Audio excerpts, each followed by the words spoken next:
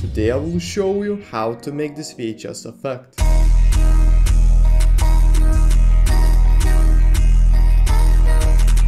Alright guys, so here I have a clip from the one and only Ghost Killer music video. The first thing we want to do is go to the quality resolution here and make it to third. This is just gonna make it a bit more damaged and more VHS. And now we can press Ctrl Y to make a new adjustment layer, and let's start adding effects. So the first effect we can add is S-Shape. This requires the Sapphire plugin, but you should really have it. Let's turn on the motion blur. Let's go to amplitude and make it to 0.05. Sometimes 0.05 is actually too low, so you might want to make it to 0.1 even, or a bit lower, but it depends on you, And now let's add a plugin called Signal. Now this is very important for this look. So now let's go to Luma modulation here and turn off the tape errors and also to turn on and off. And now let's go to cutoff filter. And here we just want to turn it up a lot. The exact amount is 84788. So this is the amount that I like to have. And I'll also make the Luma noise to a bit higher, to like 7. I just want to have it noisy, but you can actually turn off the noise if it doesn't look VHS to you.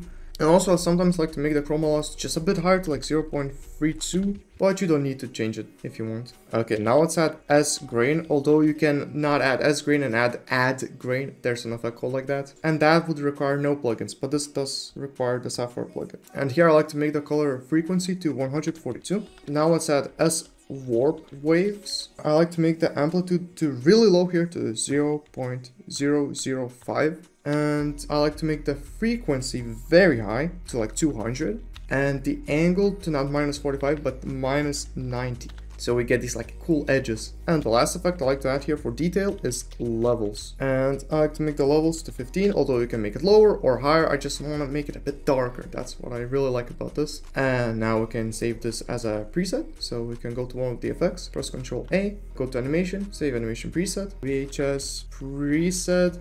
And also add third because of the third quality. Also, I just misspelled that. Yeah, third. Because of third quality, although you can make the quality even lower or higher, but I don't recommend making the quality higher on this because VHSs are low quality. To make it a bit look more like a VHS, let's press Ctrl Y again and add motion tile, although you could have added this on the effect. And I like to make the output width to 75, but you don't need this, but I really like how this looks, and it makes it look like actual VHS. Of course, there's a lot of adjustments you can make. You just have to mess around here yourself. I will make more tutorials on VHS in the future, so be on the lookout for those. But if you actually want to render this out, you will need to select the part of your video that you want to render, and I would go to composition, add to render queue, and here you need to actually make the resolution to third, because we made it to third or whatever it is for you, and go to lossless here and make it to resize and then render it out. And then you can watch the video in full quality, but it will still be damaged. And there are also different ways. You can, for example, like change the composition settings to 3 times lower, so the width would be like 720, I'm pretty sure. That would also work pretty well. Also, if you want to enhance this look a bit more, we can add some of the effects from my Opium presets pack. I can show you some of the effects right here mixed with this look. So if you type Opium, you will actually see 50 plus presets if you have the pack. And you can, for example, add like Opium 3 below this clip, and look how it will look. It will be like very damaged. For example, you can make it to half if you don't want it that damaged, and it will look like this, or you can make it to full. It will look like this. This is one of the coolest looks you can get, I think, with effects in After Effects. Yeah, this look with Opium 3, and you can mess around with a lot of other teas. And I also have a $5 discount code for the Opium presets pack, which is called POVICAS. Use it to save $5 off on the Opium presets pack. But anyways, it was fun. Have a fun and productive day. See ya.